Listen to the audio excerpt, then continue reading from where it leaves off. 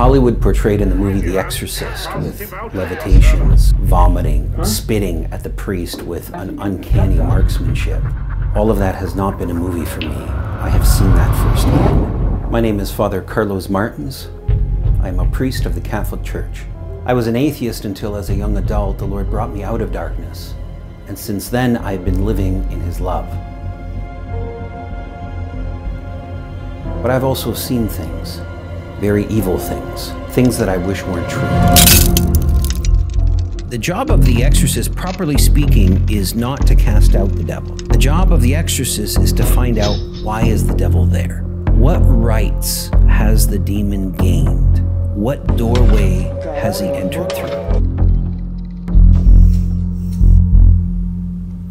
This is the first time I've opened my files about these battles to the public.